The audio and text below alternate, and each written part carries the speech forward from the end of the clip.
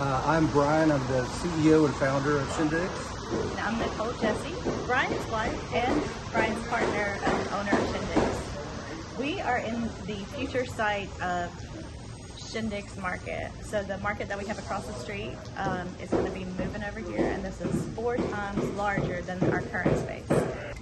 We're moving into this new space because we've been busting at the seams at the old space for so long. It's a real challenge at our current space because it's so small that when we get busy during peak times, our employees are constantly competing with the customers. And we're going to have a place, a one-stop shop for customers to come to any event that they're going to and get a great bottle of wine, the perfect one-of-a-kind gift, the best dessert, even some charcuterie boards, prepared foods to take to your event where you don't have to stop at 3, 4, 5 different shops on your way to the event. Also, we want to bring a little bit of the experience back that we had at the Shyndigz restaurant.